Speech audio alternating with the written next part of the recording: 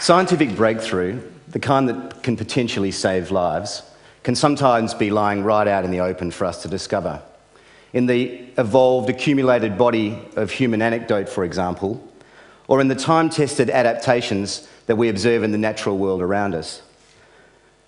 Science starts with observation, but the trick is to identify the patterns and signatures that we might otherwise dismiss as myth or coincidence, isolate them, and test them with scientific rigour. And when we do, the results will often surprise.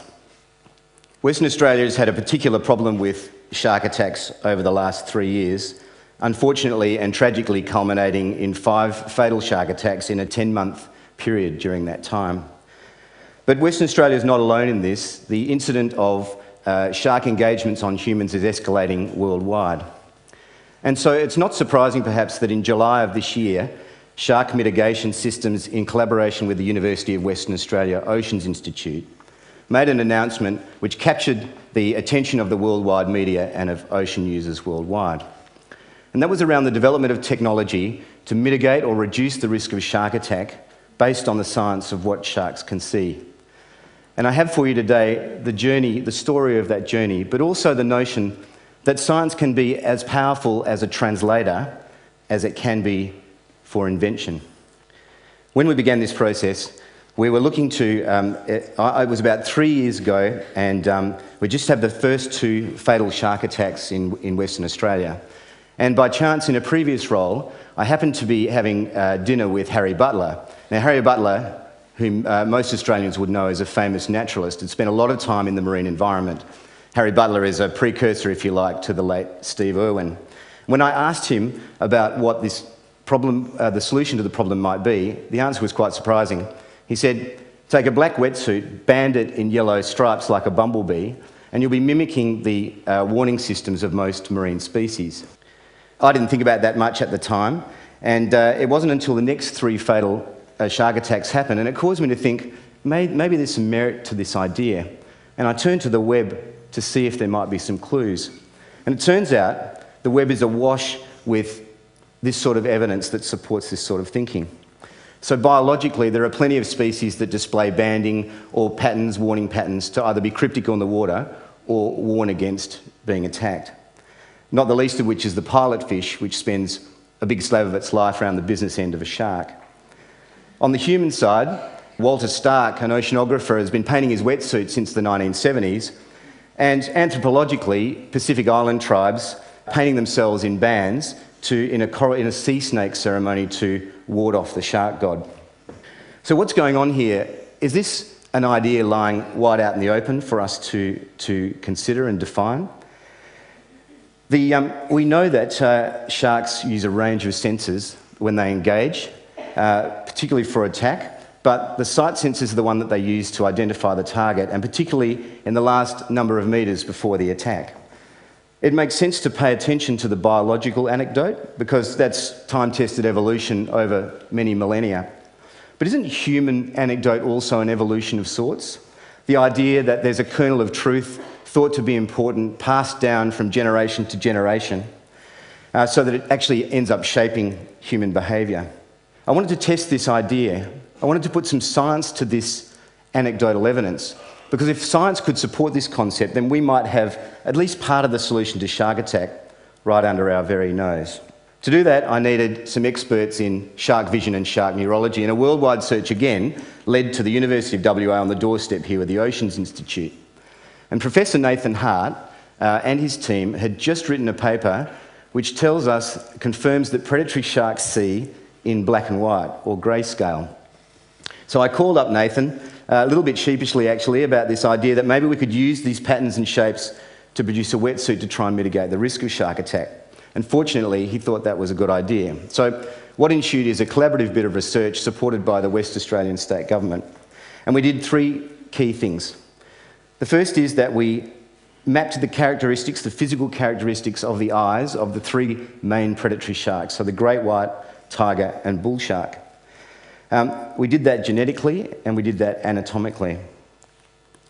The next thing we did was to understand, using complex computer modelling, what that eye can see at different depths, distances, light conditions and water clarity in the ocean.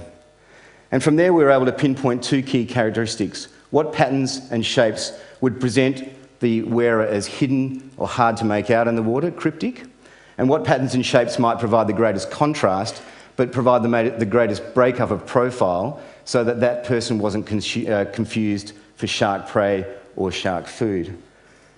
The next thing we needed to do was to convert this into wetsuits that people might actually wear. And to that end, I invited Ray Smith, a surfer, industrial designer, wetsuit designer, and in fact the guy that designed the original Quicksilver logo, to come over and sit with the science team and interpret that science into aesthetic wetsuits that people might actually wear.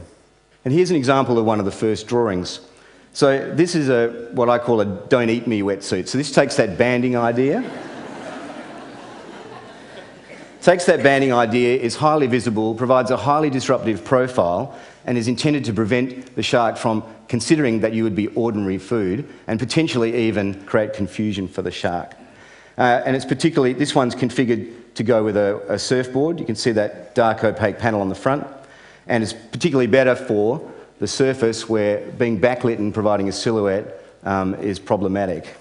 Second iteration is the cryptic wetsuit, or the one which attempts to hide the wearer in the water column. There are 3 panels on this suit, and in any given conditions, one or more of those panels will match the reflectance spectra of the water so as to disappear fully or partially, leaving the last panel or panels to create a disruptive profile in the water column. And this one's particularly well suited to the dive configuration, so when you're deeper under the water. So we knew that we had some really solid science here. We knew if you wanted to stand out, you needed to look stripy, and we knew if you wanted to be cryptic, you needed to look like this. But the acid test is always going to be how would sharks really behave in the context of these patterns and shapes. And testing to simulate a person in a wetsuit in the water with a predatory shark in a natural environment is actually a lot harder than you might think. So we have to bait the rig because we need to get the statistical number of samples through to get the scientific evidence. And by baiting the rig, we're obviously changing shark behaviour. We can't put humans in the water. We're ethically precluded from even using humanoid shapes and baiting them up in the water. But nevertheless, we started the testing process in January of this year, initially with tiger sharks and subsequently with great white sharks. The way we did that is to get perforated a drum which is full of bait, wrap it in a neoprene skin, and then run 2 stereo underwater cameras to watch how the shark actually engages with that rig. And because we use stereo, we can capture all the statistics on how big the shark is, what angle it comes in at, how quickly it leaves, and what its behaviour is in an empirical rather than an objective way. Because we needed to preserve scientific method, we ran a control rig, which was a black neoprene rig, just like a normal black wetsuit, against what we call SAM's technology rig. And the results were not just exciting, but very encouraging. And today I would like to just give you a snapshot of 2 of those engagements.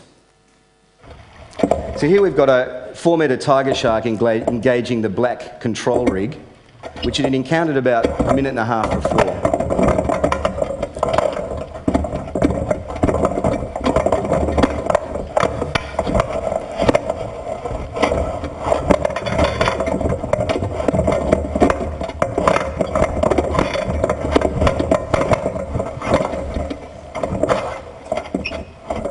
Now that exact same shark had engaged or encountered this SAM's rig, which is the Elude SAM's rig, about 8 minutes before and spent 6 minutes circling it, hunting for it, looking for what it could smell and sense but not see, and this was the final engagement.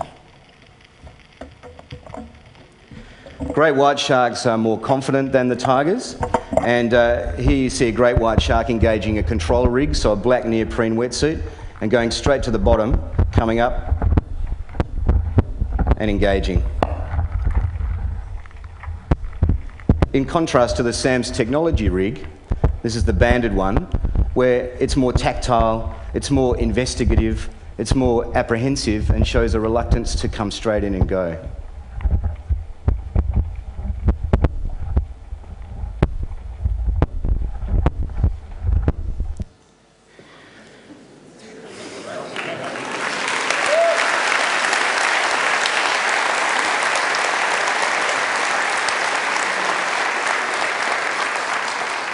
So all the testing is done. It's important for us that testing is done independently, and the University of WA is doing the testing. It'll be an ongoing process. It's subject to peer review and subject to publication. It's so important that this concept is led with the science.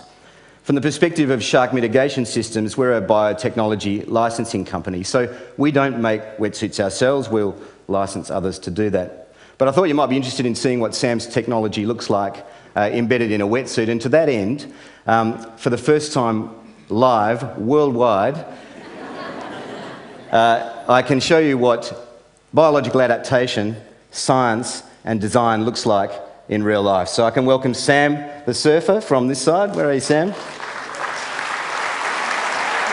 And Eduardo. Cheers, mate. Cheers. Thanks, mate. Good on you. Thanks, gentlemen.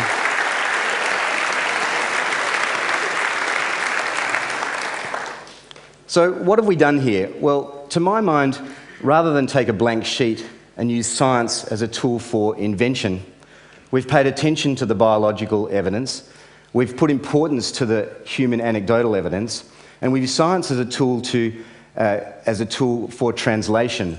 Translation of something that was already there into something that we can use for the benefit of mankind. And it strikes me that this idea of science as a tool for translation rather than invention is one that we can apply much more widely than this in the pursuit of innovation.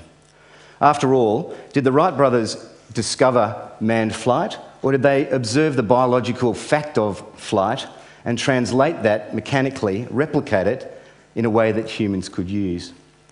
As for the humble wetsuit, who knows what ocean wear will look like in 2 years' time, in 5 years' time, or in 50 years' time, but with this new thinking, I'm guessing there's a fair chance it won't be pure black. Thank you.